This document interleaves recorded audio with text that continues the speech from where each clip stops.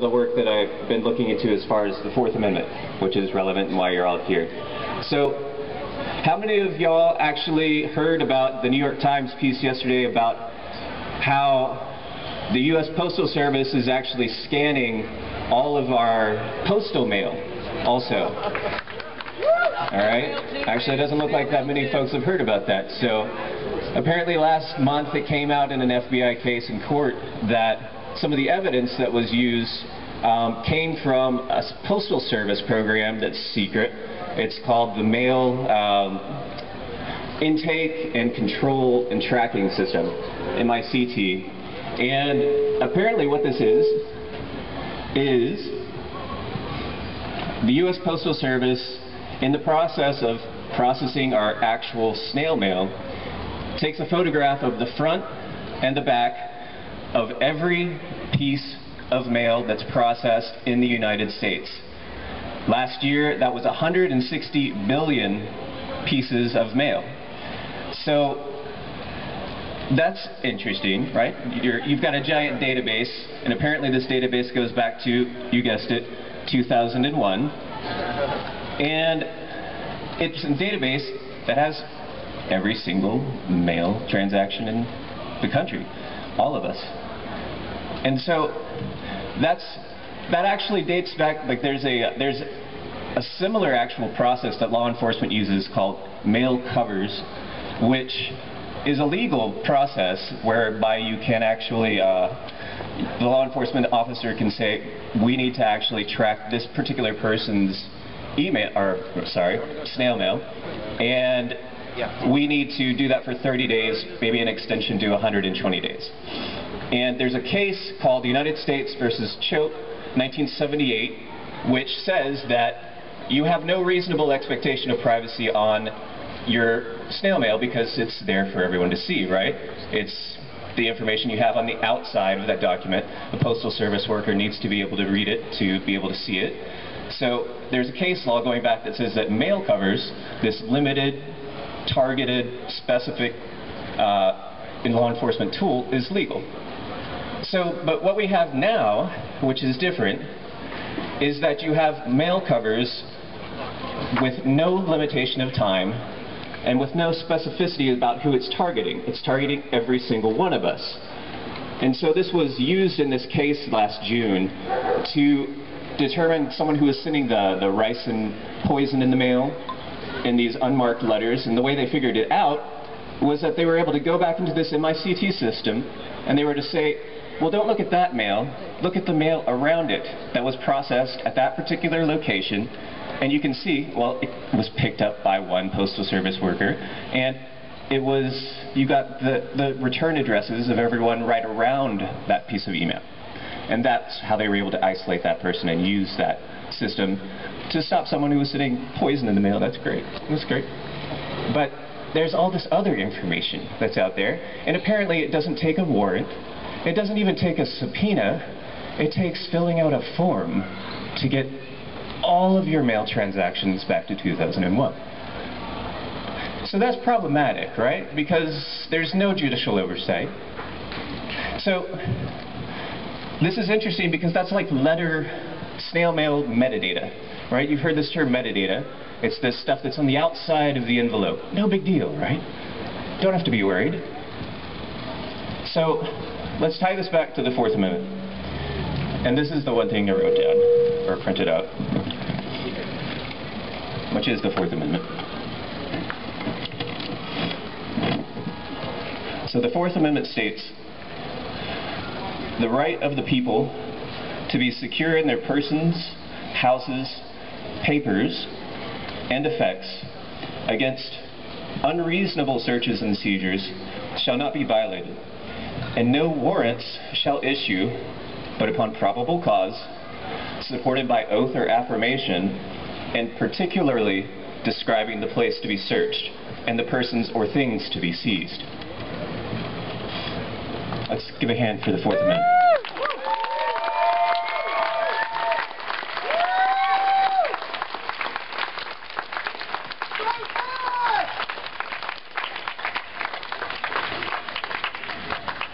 So what we've seen with the release of this Verizon targeting court order by Edward Snowden, which Edward Snowden, let's give that guy a hand too. We need more people like Mr. Snowden in Mr. Snowden's position to feel comfortable coming forward and voicing their conscience. We need more people who have top secret clearance, which is on the order of 1.4 million, I believe, people have top secret clearance. You know, among that 1.4 million people, there's probably a few who actually don't agree with what's going on. And I encourage them to step forward, and we need to make it safe for those people to step forward as well.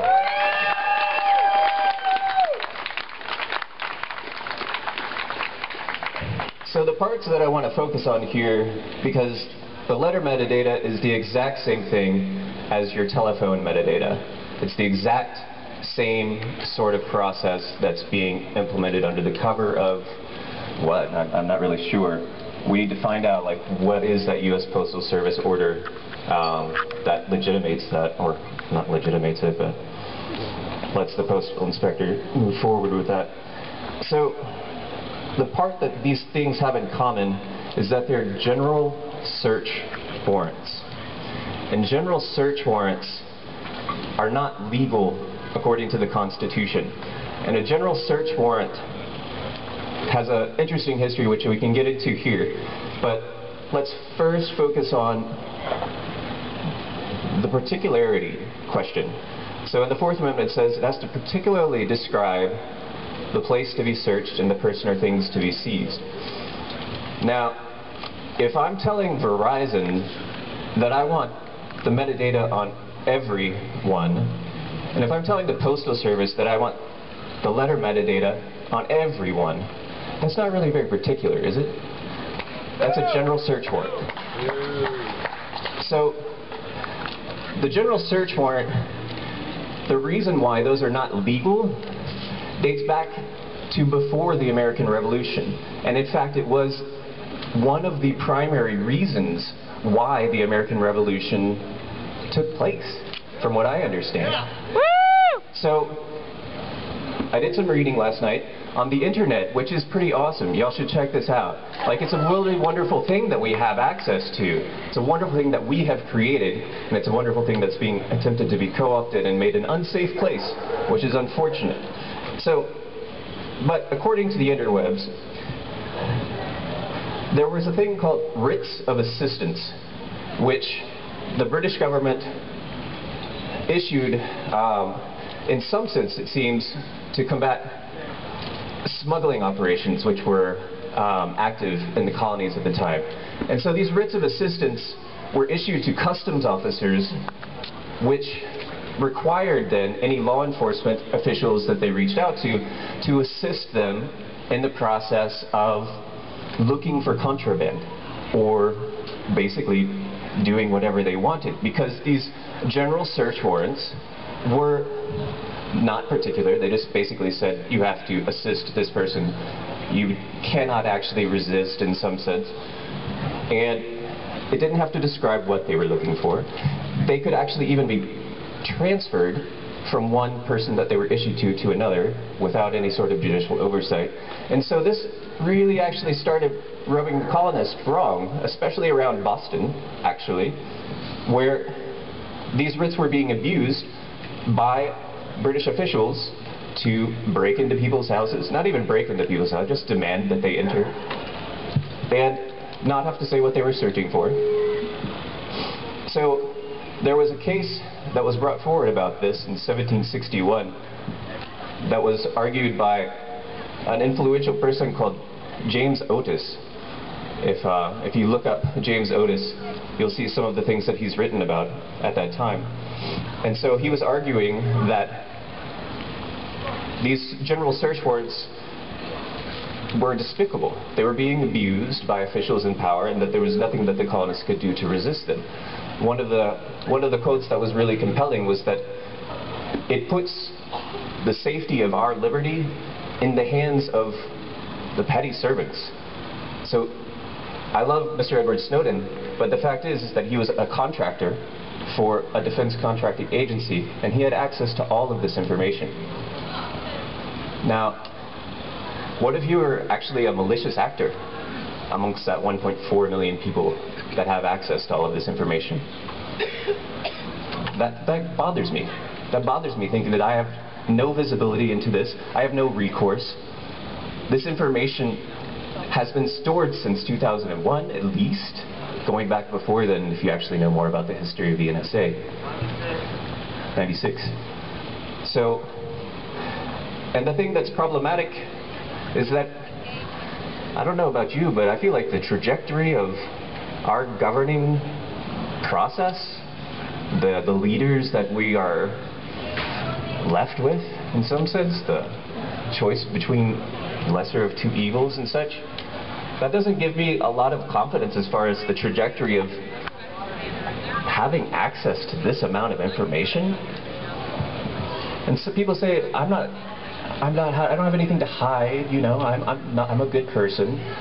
Well, it's not just about you. The reason why this metadata is so interesting is that it shows your entire social graph. It shows everyone that you're connected with. And it's those connections which are the part that is processed by these unfeeling and unthinking algorithms that try to make some conclusions based upon partial information, often wrong information, that you have no recourse to see, to correct, to have any influence on whatsoever. And it's not just the government, as Mr. Crow was pointing out. Private sector is doing this too. Facebook is probably among the worst. I wanted to let you know about one thing while we're in that area. Look up Facebook, download your information. There's a tool that you can actually use to download everything that Facebook is willing to share with you that they have, that you've put into the system. It will astound you if you have used Facebook for any period of time. Be sure also to look at the section on the marketing terms that are associated with your identity. That's really interesting.